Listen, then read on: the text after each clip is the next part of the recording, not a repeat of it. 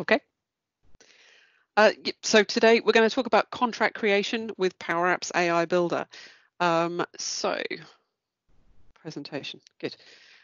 So I'm Sharon Sumner, that's very big on my screen, and I run the Cambridge Power Platform user group. I'm also recently a Microsoft MVP, so yes, still going on about it.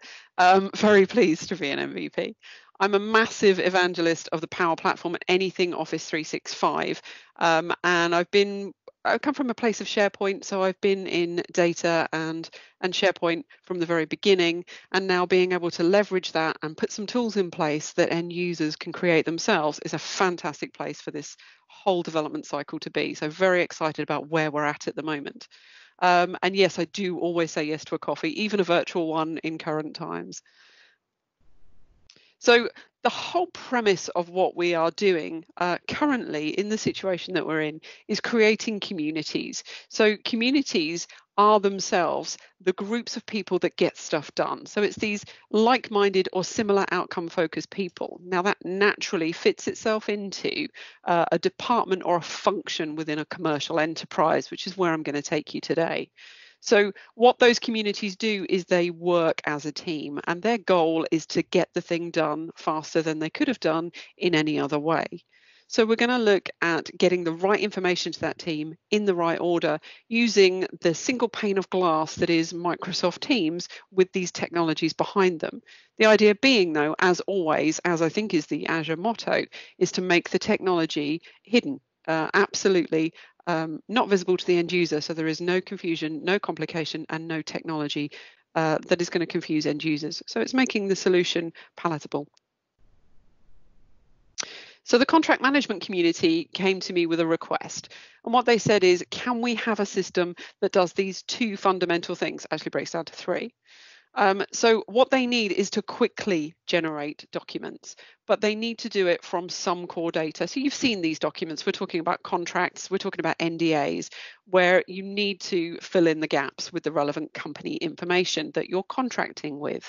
And so part one of the solution is to create those documents. And then the second part of that is to then convert documents that come in into a list of data with renewal and monitor and manage that renewal process. So a lot of contracts are annual, and you don't want somebody to have a full-time job literally administering all of those documents. So we need some automation. So let's look at the document lifecycle that we're particularly talking about in this instance. So the first thing you do with a contract is you create it, and this is really phase one. So first of all, we have a standard contract, and we have some specific details that we want to merge into the two, and that really forms the document that you then send out to get agreed. Now, anybody that has ever raised one of these documents will know that it does not survive first contact. So the document itself will iterate, which is why we create it as a Word document at that point, so that dates can change, names can change, scope, pricing, anything along those lines can iterate as it gets passed backwards and forwards to make that document become something agreeable and okay by both parties.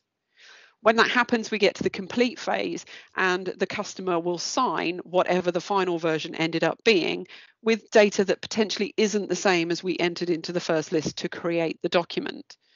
At that point, we then need to monitor from that data that came in the renewal process, who's involved, how frequent it needs to be, who needs to be contacted to get that whole process started again. So then that breaks down into needing 3 steps, and this is how we looked at completing those 3 steps. So step 1 is to create the contract. So using SharePoint, surfaced via Teams, and then Power Automate under the hood to fill in the blanks of that template document.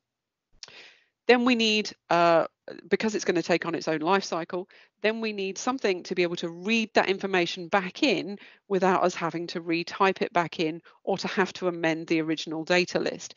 So then we're looking at something to convert that final PDF that we've probably got that's been scanned in into some data to be able to track expiry. And then finally, we need to monitor that expiry and notify the relevant people when something needs renewing. So Contract automation part 1 is one of the pre-recorded videos that I've already done. And that's already up on the Global Azure Virtual site. This is the link to the channel, and we also have a link there directly to my previous video. And I'll make these slides available afterwards. This is also embedded if you just wanted to hit play from there, which I won't do. So that really ticks number 1 of the 3. And so it's these other 2 that we're going to look at today. Before we do that, let's just outline the challenge a bit more. So for this particular part, we're looking at the signed document. So basically a PDF has come in and we need to extract the contract data from it and then process that list. So extract the contract data is our primary goal. So typical uses, again, so this could be used in any context. So any NDAs, in my business, we use it for statements of work, NDAs, master services agreements, those kinds of things. But you could just as easily use it for anything that needs those predetermined fields filled in or then extracted out. So anything that is or can be summarized to be data that needs extracting in the same format to a list can use this technology. So we're going to use Powerapps with the AI Builder module. Now this is a premium service. Don't ask me about licensing. Not even going to go there. And so we're looking at the PDF reader version of the AI Builder. So this is a pre-canned, already packaged version of Azure Cognitive Services leveraged within the Power Platform environment itself, already pre-built for you. And I'll show you just how easy it is for you to make a Power App using the AI Builder. And we're going to do that live today. So we're deploying via SharePoint as our data source and Teams as our front end to, again, remove the complication for the end user. So just really quickly, let's just quickly cover off, in case you don't know, what a Power App is. So Power Apps are the InfoPath replacement. So where we used to have SharePoint form customizations using InfoPath to do fancy stuff with the data under the hood, if this then that kind of decision making, now we have Power Apps to do that for us, and they extend much further than that. They've become a business process automation tool to be able to take data or to use data to help you fill in. They get wider and wider in that you can have Power BI coming into a Power App, or the other way around, Power Apps built into Power BI. They are definitely a mobile app development tool because out of the box, natively, all Power Apps that we're talking about today will be available on a mobile device. Again, no code, low code. The very essence of this presentation is to show you how you can go away and do this on your own. And again, I'm going to show you a relatively vanilla implementation of this so that you can put your own slant on it as to how it applies to your organization. Everybody is a snowflake and everybody needs it implemented slightly differently.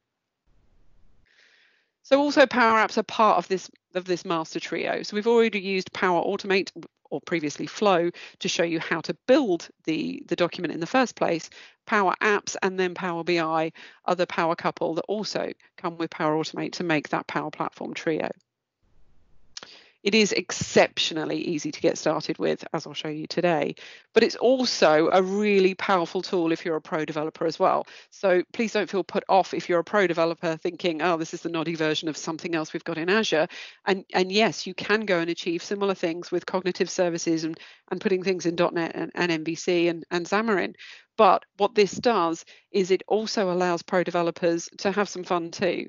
One of my developers, as we'll be putting out in the community in the next month or so, has developed a complete clarity version of Pac-Man within a Power App, completely playable, leaderboard, the lot. So pro developers, given them motivation, there's plenty in there for you too. So really, we've got 2 types of Power Apps. And again, I'm just covering this from a 101 basis in case you haven't had any exposure before. So Canvas apps, which is what we're going to play with today, and the model-driven apps. So model-driven apps are largely putting a process on top of Dynamics 365 services. And so this one doesn't really apply to what we're doing. Whereas the Canvas app, called such because it starts from a blank canvas, is more flexible, and because we're only looking at SharePoint as a data source rather than a more complex database, where you would want to carry some completely complex and transactional data. So we're just using a very simple data source to store that data, and we're doing very simple transactions on it. So Canvas Apps is a better fit for us in this scenario. And then how are those Power Apps consumed by users? Well, again, we've got the standard on your mobile or in your browser, but what we want to cover is making it available within a team. And there's really nothing complex about this. Once your Power App exists, we can very quickly, and again, I'll show you today, pull that into a team environment. And it means that it is here and it is relevant for the team that need to use it. So let's just give you a quick summary of what we covered in the first video. So I'm just going to play this short video, and what I've done is I've done short videos without sound that I'll talk over just so that I don't have any problems with my demos. I've seen a few of those today, so it's probably a good call. So what you can see here, if I just play the video, what you can see here is I've already got a team set up, and I've got two components at the top here, contract details and completed contracts. So with the system that we already put in the short video, which again you can follow along to, we can now add a new item to the contract details, which is the part that's going to fill in a document, and it will go and create that document for us. Now, under the hood, we've got a Power Automate or a flow that lives in Power Automate. I'm still not quite sure how we're supposed to talk about that. Where we can process whether this is a simple document type or a statement of work document type. So we fill in an entry on contract details. For example, we've got new contract here for Sharon's new company, and over in completed contracts, we would then have a flow in the background that would have gone down a condition statement to bring us to creating the correct type of file with the correct input. This is just me checking the flow, and a point to note here is that it takes 60 seconds for a flow to run, and when you're creating a document like we've done on this one, it's then probably going to take a further 60 seconds for that to complete execution. Okay, because it is in the steps. I'm not going to expand all of those, but in the steps it does show that we are creating the document from the template, and then we are saving that into the correct location with all of the correct data. So there's a little bit of prep to be done on the document types that you use, and there is a little bit of conditional statement needed in here for working out which template it goes and picks up. So if we shoot back to the team, we'll be able to see on a refresh that that document has now appeared. And if we go into the contract details, we can see that that list created this document, and then going into the document itself, you can see that it pre-populated some of the data from that list. So you can see my name is in there, and there are a couple of other details that we could search for. So that's largely what we covered in the first part of this season. And then we need to move on to the second part, which is bringing together the Power Apps side of things. So let's run through creating this. So as you can see, we already have the team, and it's the same team as before with the completed contracts and the contract details lists. So now what we need to do is create the Power App that is going to now read in a document once it comes back from that process. So we're going to go into Power Apps, and we're going to create a AI Builder is already here for us. We're going to create a model in our AI Builder. Again, you can see that I'm using a trial license here, so you can have a play for 30 days without any problems. And we're going to use the form processing rather than these others. These others, again, are pre-built, ready for you to use, like the business card reader. There's lots of demos of these online. We're going to pick the form processing one. And what we're going to do is we're going to create a model and then train our model to understand how to interpret the documents that we're going to give it. Now, again, it's not as simple as passing any kind of a document. There is a format to use for documents that you want to be able to extract data from. And largely for the technical community, we're talking about like a JSON pair, so a tag and a value. For everybody else, you can see what I've done here is created a summary sheet to go on the top of every document. And this is what we filled in with the document populator that we did in section 1. And that summary sheet has got all of the fields in the correct format. So we have a field heading and we have a field value. So as long as we have the ability, what this will do while it's analyzing is it will show us the fields that it can make sense of. So I'm doing this live. I'm not speeding this up at all for you because I think it's important that you see how quickly this gets processed. Usually just when I give up is when it actually finishes processing. So what it's doing, I've given it 6 documents. They're all the same type, and it's now analysed those documents and said, what fields would we like to use?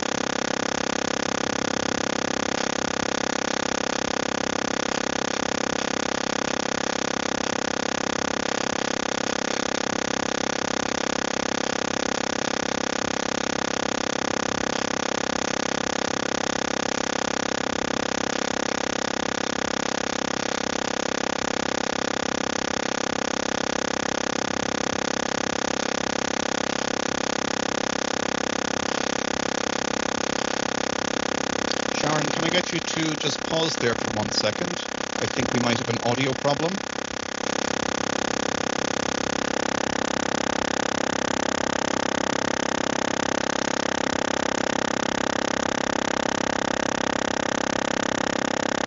Hello, Sharon.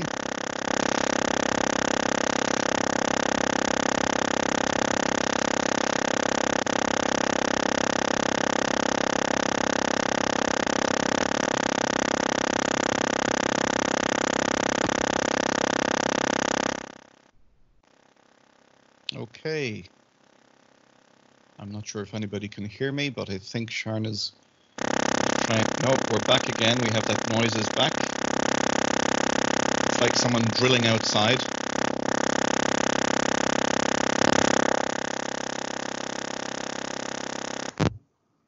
Okay. That's it. Perfect. Okay. Sorry, I think my headset died. I have been wearing it all day. No bother. Okay, I'll hang up and let you go back to it. Well, thank you. Okay, does anybody know where I got to before that happened? Maybe jump back about 2 slides. 2 slides, thank you. Oh, I might fill the time slot now. Did we see this one? What was the one before that? The last one that I saw here that it would sound on it when it started going for me was when you were uploading the 4 documents and it was showing the scanning. Okay, that's on the next one, I think. Okay, let's. Sorry, my mouse has disappeared. Oops. Okay, let's play this one. Okay, so what I was saying was that we already have a team established and we already have these 2 lists where we are creating those initial contracts. So what we need to do is then create the Power App that's going to now scan the documents once they've come back from signing. Apologies if I'm repeating myself. So the first thing we need to do is to build the model in the AI Builder. So what we'll do is we'll jump to the AI Builder and build. This isn't a free service, so you do need to either buy a subscription or you can play with a 30-day free trial. So we're going to use form processing.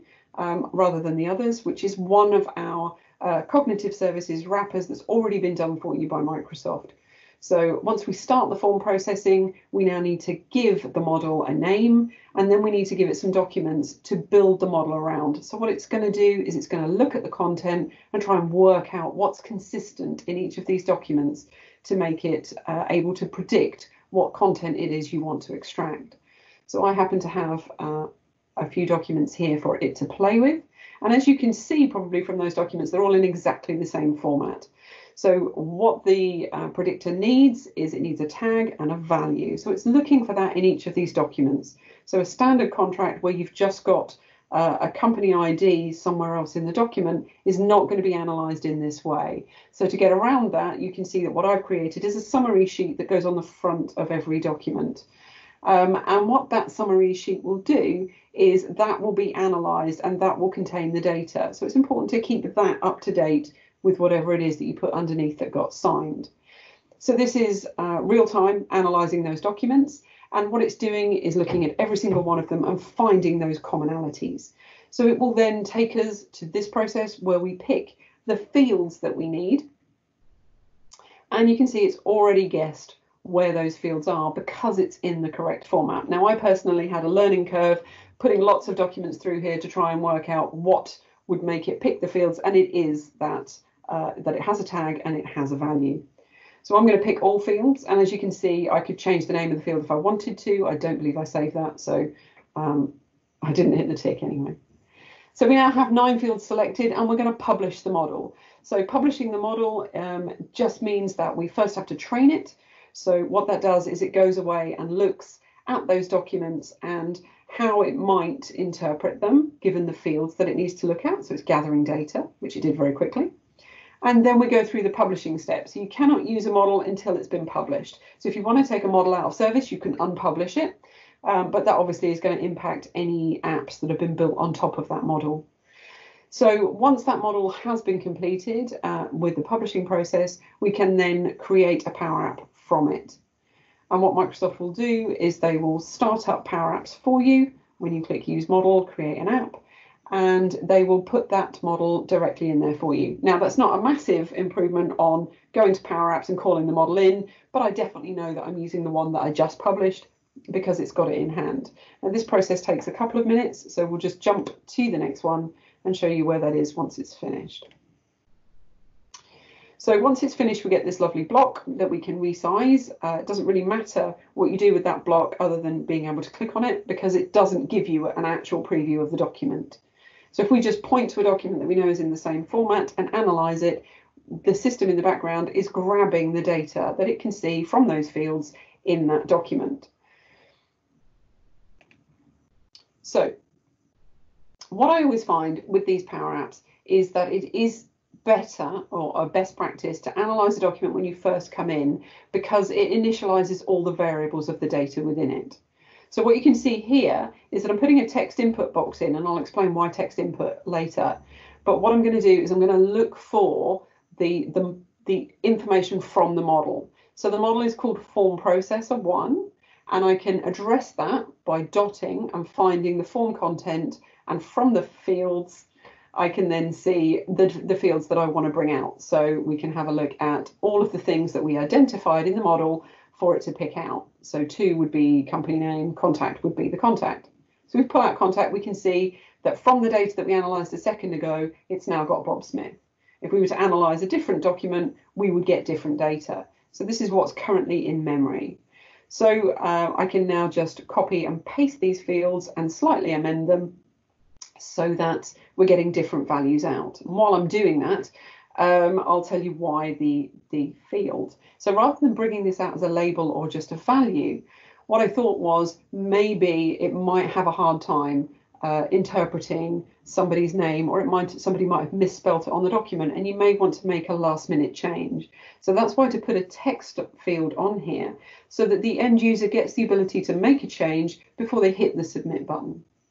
So what we're doing now is we're picking a different document to show you that dynamically and live, that data becomes the data from the document that we analysed. It tells us at the top what the document name was, but now we've got that information coming through. And obviously when you build your beautiful apps, you will build, you'll put titles in and you'll make this a much nicer experience. But again, I'm just showing you in a vanilla way how to bring these details out.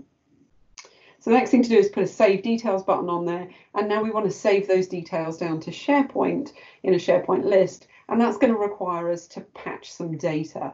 So again, if I was doing this for real for a customer, I would have done it the other way around. I'd have done it in tablet mode. But when we hit the button, Microsoft picked to put this in the default mobile phone mode, because in Teams within that window, it's going to look a bit funky. So please ignore those choices. We're just doing that for speed. So, oops, excuse me. Let me just move on to the next one. So the next thing is to create the SharePoint list. For those of you who use SharePoint every day, like me, you'll know this bit off by heart, but let's just show everybody for complete continuity. So if we go to the team and click the Open in SharePoint button and go to the top of the team, we then get the option to add a new list from the context menu. So we're going to have a new list called Contract Signed, okay? And this is to bring in the data from signed contracts. So again, we're going to add some fields to this SharePoint list to populate with the data that we're going to pick up out of the document. We'll just stick with simple text fields for the moment, because having to patch anything other than a text field requires you to, possibly look up what the format is, because we don't do it every day. So back to Power Apps, we now need to tell it that that list exists. So we didn't close the app, we didn't save the app, so it doesn't have any context, but what we can do is simply add a data source and go and point to that new list that we've created in SharePoint. So if we pick a connector of SharePoint, and then we look for the SharePoint list. Now, it comes up in a list at the bottom, and we can just click the list that we just created, and we now have a connection directly to that list. Should we make any changes to that list while we're developing the app, we can right click on this in your app, contract signed, and we can refresh that or remove it if we don't want that data source anymore. So we now have that data source available to us to be able to write that data into. So let's move on to, I'm sure we can do that. Let's move on to how we patch that data into SharePoint.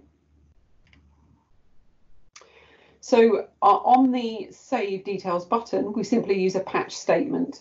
I say simply, it takes a while for you to learn what this is, but once you've learned what this is, or once you've got a video on hand from one of the experts, Shane Young, for example, you'll soon get the hang of this, or you can just Google it every time and just find out the format. It's not hard.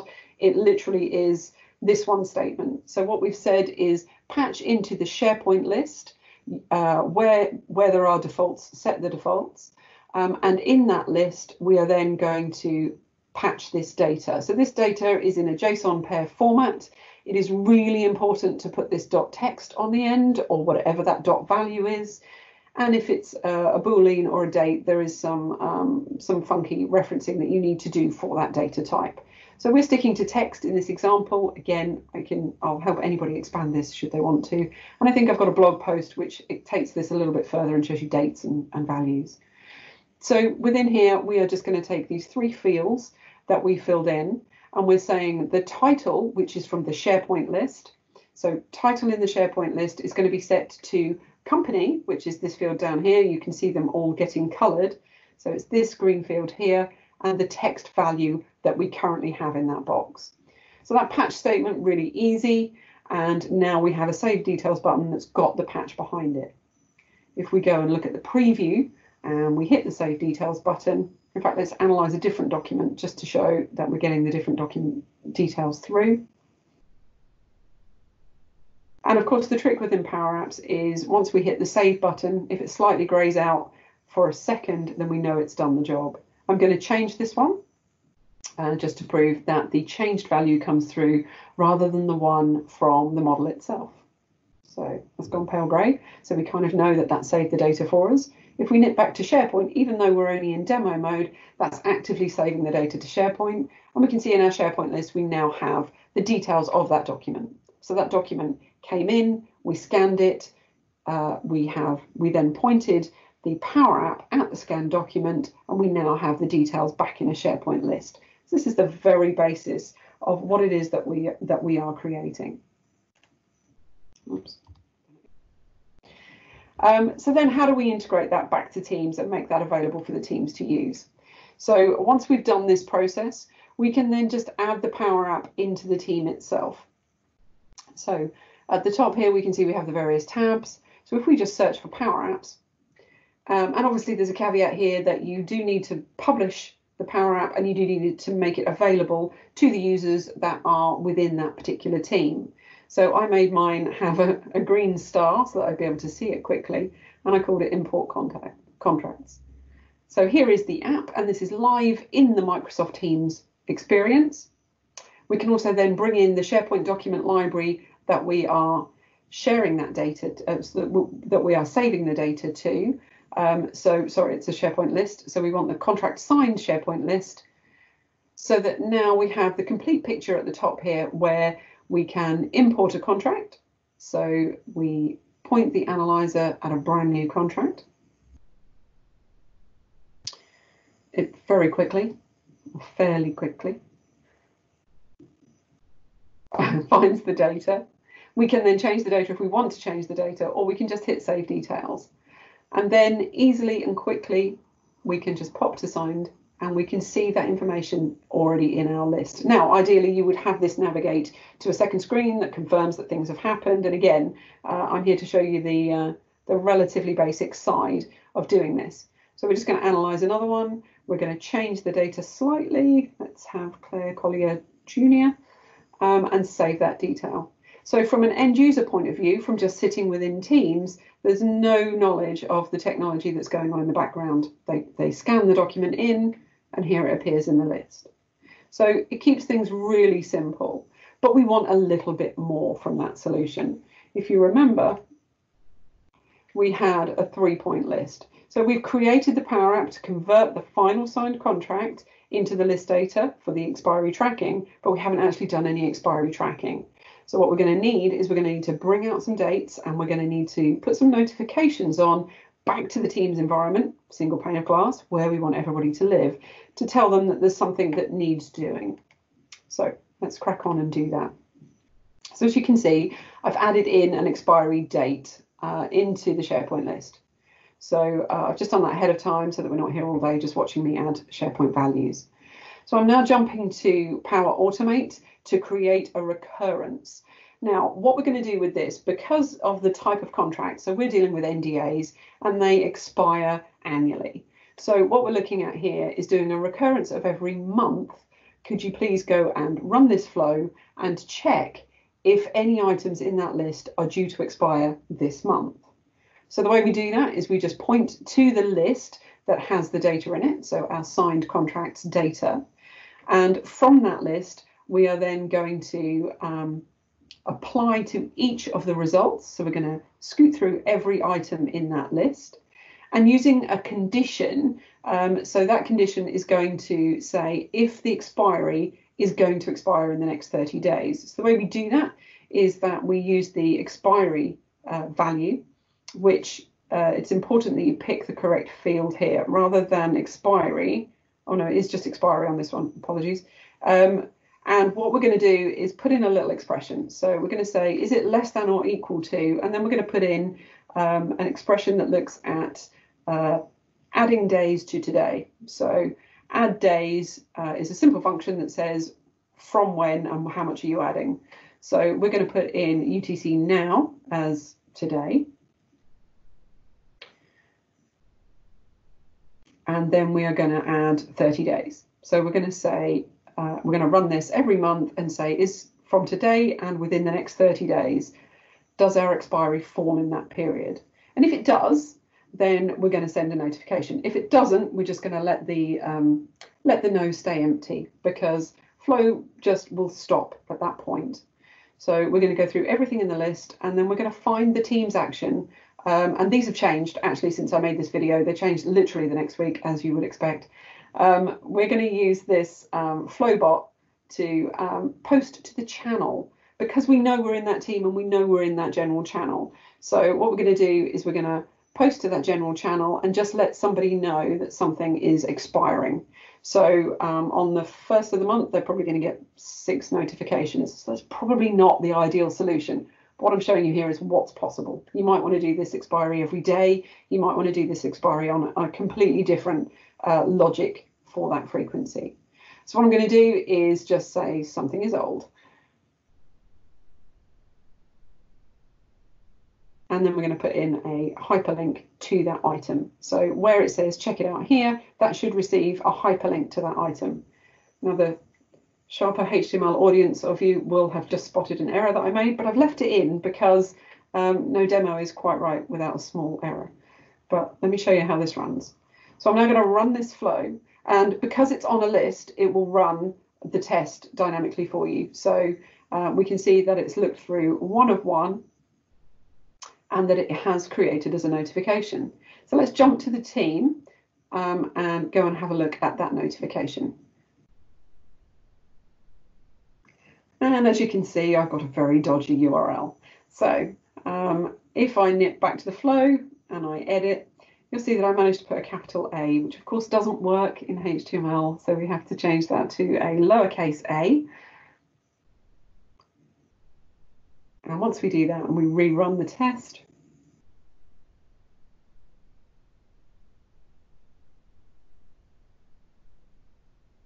we'll see that we actually get a decent message in that channel. So while the flow worked, it goes junk, which we're not happy with. So here we are. Lovely. So something is old, check it out here. And if we click on that, it will take us directly to the details of that item. Again, you could have taken directly elsewhere. You know, whatever you want to put in that link in terms of the value from the SharePoint list, it is completely up to you. We could have a complete adaptive card here showing the full data of that notification. So just to recap, we now have imported a document. Let's do that again. Let's just pick any document.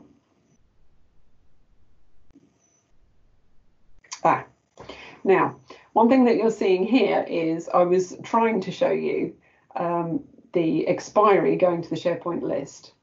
Oh, that's just picking the same document as we had before, so I'm just going to pick another one. Okay, and we're going to hit Save Details. And you'll see that my expiry didn't appear. So again, this is a rookie mistake on my part in that I've updated the Power App, but I haven't hit the Publish button. So what I thought I would leave this in because this happens, and it's important that you need to publish and you need the end user to flick between windows so that it loads the most recent version of the Power App to give you that data in. So as you can see, no matter how many times I hit the button, I'm not getting that expiry. So I do need to go back to my Power App. I need to make sure that I have the expiry value coming through, and then I need to go and save and publish.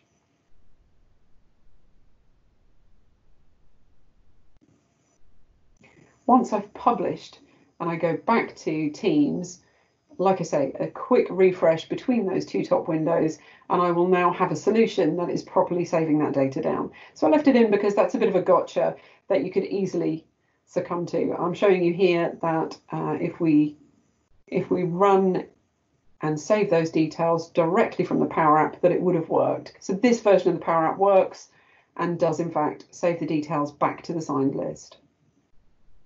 So there we have it with the expiry fully intact. And now if we were to do exactly the same in the app, because we've refreshed it,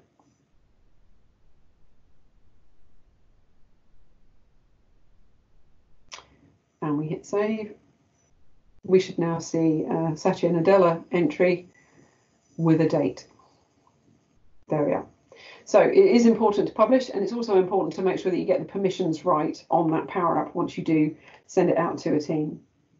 So looking back at our solution, we now have all three parts that were requested. So we can create a contract in the first place, we can then scan the signed contracts back in, and now we have a solution for also getting contract expiry. And all the end user has is 4 simple tabs within Teams to add the data, to take the original file, to scan the signed version, and then we have the expiry.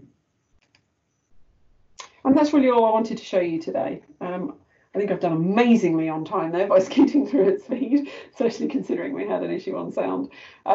But if anybody would like to see fuller versions of this, or would like to talk through any parts of that solution, or if there are any questions, please do shoot.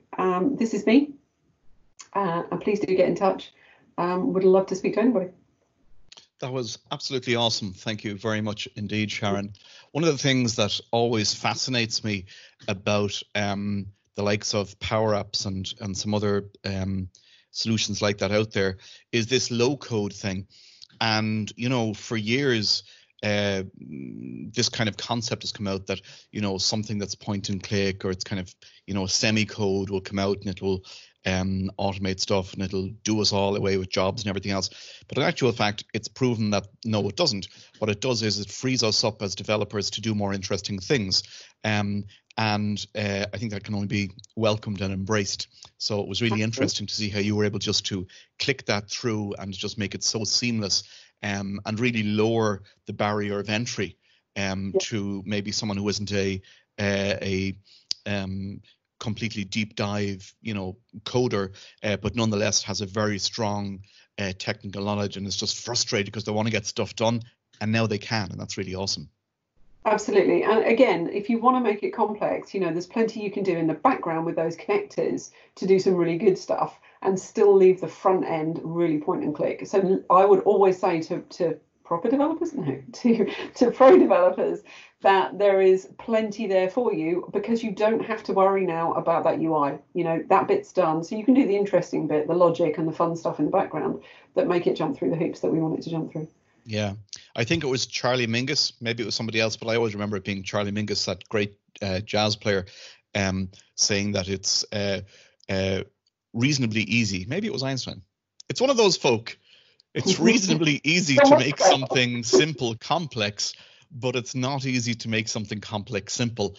And I think what you do is just do that there today, and certainly the whole Powerapp family, to me, has really lived up to that expectation and really pushes that out the door, you know? Yeah, absolutely. Okay, so we are just coming up now to 10 to. We have coming up next on the track is Mark, who's going to do serverless. I know that Mark is probably asleep, so we'll have to probably get the local police to go and throw stones at his window or something to wake him up. He's been burning the candle on all of the ends, I think, to keep things going at the moment. So, Mark, do you want to start a wee bit early? That's up to you. I mean, I was sort of assuming that, you know, just in case anybody actually turned up for my session, I shouldn't start until the official start time. Always a good plan. Yeah. I mean, a quick question for you, Sharon. Just, you know, just a general chinwag on the whole Powerapps thing. You know, you were talking there about, you know, you sort of did a Freudian slip there of proper developers. Now, personally, you know, I'm an old school developer. I like the code, but I have, I love nothing more than a logic app or a Power Automate or whatever you want to call it these days, a flow, because it saves me all that time. But you do find that, I do seem to find that there's still a bit of sniffiness from coding developers about this sort of thing that might save them time but isn't proper code. Do you see that from your side? Yeah, I mean, so there's a lovely community actually surrounded by it's basically Andrew Welsh and a whole bunch of people that are addressing this with the Power Platform Adoption Framework. So what we're looking at is how to redefine the fact that we've overused the term developer. So, and I think it is one of those things, it's been going on for years in the SharePoint world, where SharePoint developers have been anybody that could create a list. Do you know what I mean? And it's created a lot of confusion, certainly when you're looking at contractors within that field. So I think it is important to get the terminology right. And I think certainly Luis prefers the term makers, but again, is that already in place for the 3D community? So I think it is a bit difficult to understand what terminology can be put in place to say parts of the process that you just need to get on with that are pre-packaged for you versus stuff that you've got to go and, you know, I do development, but I can't start with a blank sheet in Visual Studio and do C#, but I'm still considered a developer. That said, I live with a developer, so I could do pair programming. I can see what's wrong with programming. So I think there is a skill set that's kind of not identified, and we sort of do need that. We need that leveling, but again, people are just people, yeah. So if you have some skills in the C# field, I'm not sure that is the only thing that qualifies you to be a pro developer. It's an odd place at the moment. Because if you follow it back, you were talking about SharePoint just then, and I've always thought of SharePoint as being access for the web, Microsoft Access for the web, and there's a lot of. I mean, ouch.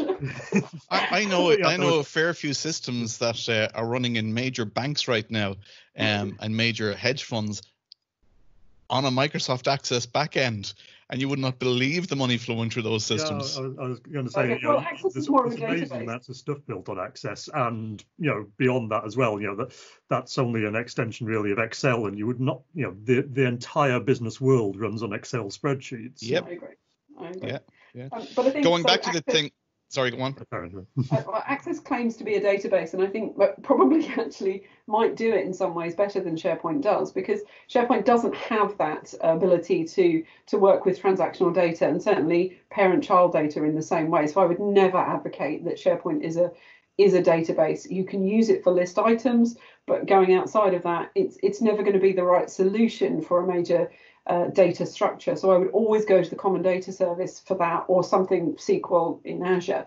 But what SharePoint is extremely strong at, which is why there are articles out there by me called I Love SharePoint, is, stick to your field. So SharePoint is, and I've recently written an article saying, is SharePoint a document management system? Yes, it is. And it's interesting that is what it is, and that people still don't understand if it is, because it's evolved, because it's now got pretty, and is it an intranet product, or is, but largely SharePoint is for document and information storage and accessibility. So surfacing through search and surfacing through metadata.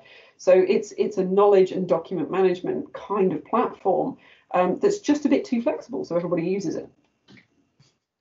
I was thinking about what you said there about terms for as a developer or engineer, and I know that you've recently got an MVP award, which is awesome, and it really is cool. And then there's there's the Google experts and everything else, and it came into my head of what could we do for these power folk, and I thought, how about Power Rangers? Well, actually, so I work with Simon Owen over at GSK, and he literally has the Power Rangers. So they do lunch and learns. I made him come and present, but he refused to put the lycra on, which is unfair. So they came to my user group. They do lunch and learns, and he's gone from a few people getting together to talk about Power BI and Power Apps to something like 440 groups across the globe that are all dialing into this one session. And so I think he kind of stole Power Rangers, actually. That's awesome. Okay. Do you see much of an uptake in business on Power Apps versus other types of equivalent solutions that are out there, maybe from other vendors? How are you seeing that kind of evolve? Okay, so I think one of the turning points in the development cycle was when we went from a relatively frictionless licensing model to a more friction license model. I don't want to say anything about. So it's tougher to understand the licensing model around Power Apps now, but effectively it took a step. So Power Apps and Flow, as it was back then, started as a really easy access, couldn't believe it was built in platform, and it then took itself to this premium layer. Now, what people didn't appreciate was that what people were creating in these apps were very quick and very easy, but also relatively low value. So what it did is it pushed itself into a place where you now need to determine the value before you can afford to go and create that technology. And now that's not a bad thing in terms of ecosystem, because my whole ethos is to get to business value. There is nothing that my organization will take on from a customer if we don't see that they're actually going to benefit from it. And that's really the killer here. So there's a lot that you can do in these tools that's, you could take every email that comes in and put it in a document library, but why? What are you doing? What time are you saving? Where's the business value in that? So I think it's important now to determine the business value before you start creating the app. So we've got a lot less, I'm not going to say junk, but a lot less smaller apps and organizations with hundreds of apps. And we now have some really well considered apps and some really good stuff coming through, and it's improving the product. Just talking there about apps that kind of, go by the wayside, or ones that, take traction inside the business and gain more value. How do you deal with versioning? Okay, so there is version control within the apps, but the best way to deal with it is a product that Microsoft put out there in conjunction with Manuela Pilcher, who now works there, and also Keith Watling, which is the Centre of Excellence. So we now have a Powerapps or Power Platform Centre of Excellence, which is a bunch of tools that you can have in the background that show you who own apps, what version they're at, and all of those things. So it's summarising all that data in an admin interface in the background, much like some of the Sentinel stuff that we were looking at earlier, that allows you to kind of see across the platform. So it's tools like that that are evolving that are going to make that easier. And also we're getting best practices around how many owners you should have of an app, because obviously if I own an app and I leave the organisation, nobody else can use the app. And again, with Power BI, we're looking at data sources having a value of, approved by the organisation or just a data source. So people will use the approved data sources. So it's evolving into a mechanism so that you know within the organisation which are the right ones to use. And we have a bit more control in the back end of being able to say, doesn't meet the criteria, it's going to get unpublished automatically. Is there anything out there, funky, a bit like an app store or the Azure Marketplace, where someone can say, hey, I developed this thing that's really cool and really useful in Power Apps, so it can be sort of brought into any organization? Is there any kind of sort of Yeah, absolutely. So we have a Power Apps and a Power Automate community sites where you can submit your Power Apps and what they do. So we'll be putting Pac-Man up there this month. So what we did with Pac-Man is we wrote that in Power Apps. We used it at a few events, and now we'll give it back to the community. So what you can do is you can package it in the right way. It goes through some Microsoft, it has to be completely labeled in the right way and what have you. But then once Microsoft are happy with it, exactly like the app source, it goes into that community library. And I think TDG, the Dynamics guys, have got a website that's also got some patterns, etc. on there for people.